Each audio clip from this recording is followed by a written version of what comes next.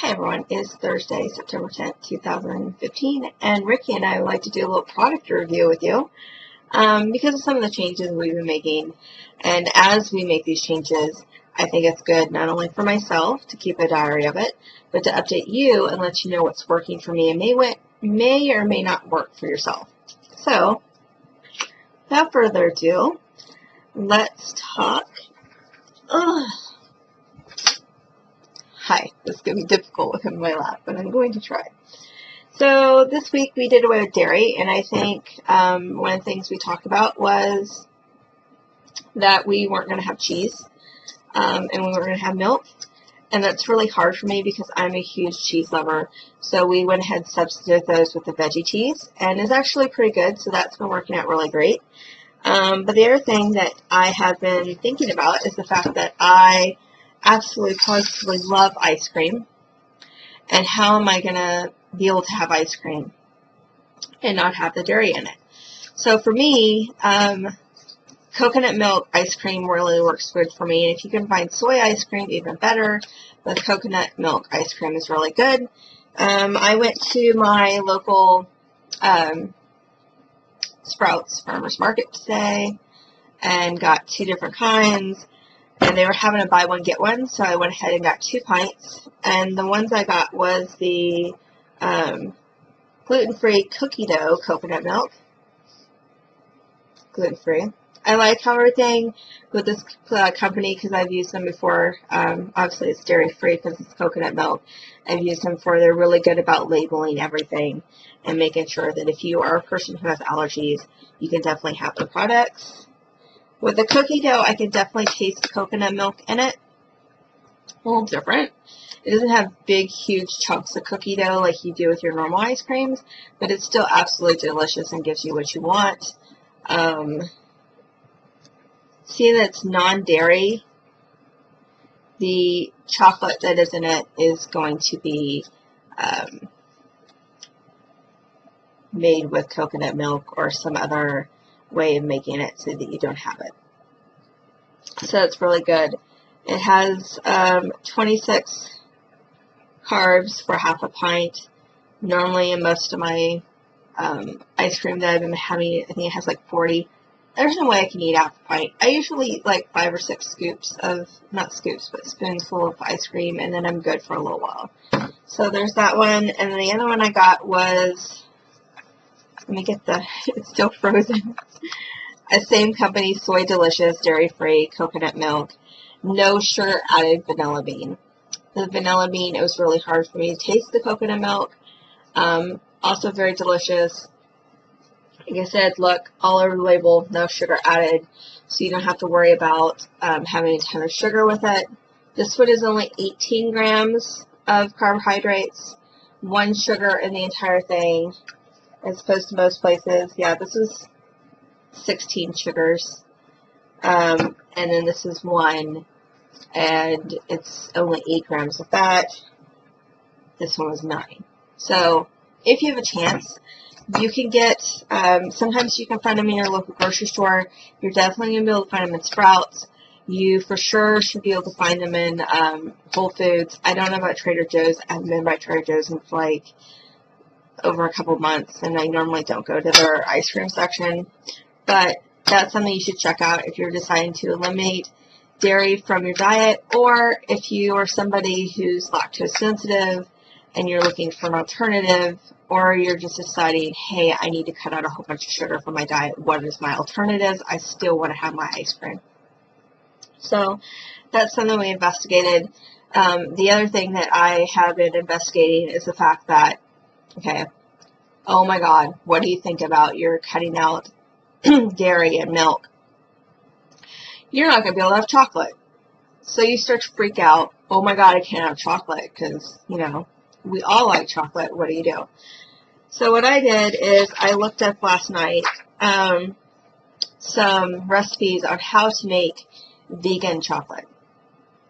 Vegan chocolate obviously is not going to have the dairy in it. It's going to have less sugar. It's going to be healthier for you.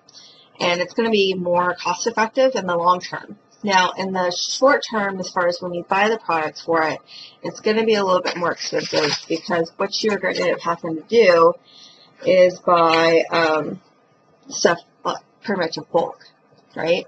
You can't buy like little thing coconut oil, you have to buy a big one. The one I made last night was raw chocolate, and it is made with coconut oil. Coconut oil seems to be the big thing right now. You can use it on your skin, you can use it on your hair, you can use it to cook, for baking, you can use it for frying. It has a 350 degree melting temperature. 350 degrees, it says on here somewhere. I never read it. Frying in temperatures up to 350 degrees, that's what I meant. So you use it in place of shortening, butter, margarine, and other cooking oils for baking or frying at a temperature up to 350. You don't even have to refrigerate it. You just put it out on your counter. Now, I would tell you this, that when you get this, it's going to be, for some reason, I don't think it's that hot in my apartment, but it's going to be in a very solid white state. So when you have to cook with it, you have to boil it so you can melt it, and then you measure it off to however you want it. And then I couldn't measure it off right, so I just, whatever was left over, I just poured it back in there, and it worked perfectly fine. This one I got from my Walgreens, because your pharmacy should carry this also in case you can't find it anywhere. And this cost me $12, but this is going to last me quite a bit. Your regular grocery store will have it. They should have it in their oil section at the grocery store. This was in the vitamin section at my Walgreens. So that went in there. Hershey, you can buy a different brand, but this is the brand I got. Hershey's Cacao, 100% cacao, natural, unsweetened. You want the unsweetened cacao. You're not looking for cocoa powder. This is good for baking. And then I think that was like $5. And then I got this one from the honey that was in the recipe. I got this one from Sprouts, and I think I spent $8 on it. But this has lasted me like 4 or 5 months now. But I've been baking it a lot. That's the reason why it's all the way down. Like, I've been baking cupcakes and stuff. So use, like, you know, if they say like 3 tablespoons or half a cup or whatever, you're going to use quite a bit of it. So it's raw and unfiltered. You want raw honey when you make this. You do not want refined honey that has all the extra additives to it. So in this recipe, you put a 1/4 cup of coconut oil. It has to be melted. 2/3 cups cacao powder. 4 tablespoons raw honey or coconut nectar or maple syrup, whichever one you have. I just happen to have raw honey. I prefer raw honey over maple syrup. Maple syrup's too sweet for me, I think.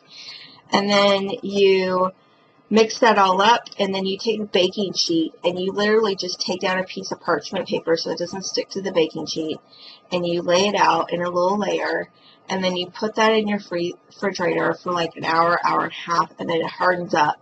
And then you can use a knife or a fork, or what I did is I broke it up with my fingers, and it made like, that recipe was like 1.5 bags of sandwich bags, your average sandwich bag, and it was like all bunched up, so it was quite a bit of chocolate. Now, that particular recipe pretty much makes baker's chocolate, and baker's chocolate is very bitter, but I'm sorry, if it's that time of the month, I don't care what kind of chocolate I'm having as long as I'm having it.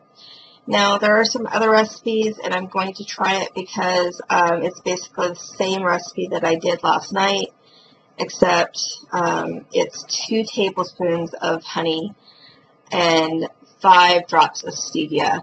Now, where do you get stevia at? Most of the times your regular grocery store is not going to carry it. You have to go to a health food store. The health food store is going to have anything. They can have vanilla stevia. They can have almond stevia. They can have whatever flavor of stevia you can think of. They're probably going to have it. And then when you do those drops, because it's very concentrating, that's what flavor your item is going to have. So that's what we're going to bake next. I should be baking that next week, Hopefully by then my chocolate will be gone. If not, oh well, it's in the fridge. I don't want to keep it out of the fridge because I don't want it to get all weird. So, yeah, it should be really, really good. So that's where we're at with this. Life is kind of good right now. I got the news today that the class I was supposed to start for school is not going to start for another 2 weeks. Sort of kind of bummed, sort of kind of happy. Means if I do not start today, I will not graduate for 10 weeks instead of 8. However, that gives me a 2-week break, and I haven't had a break from school in well over a year now, so can't really complain.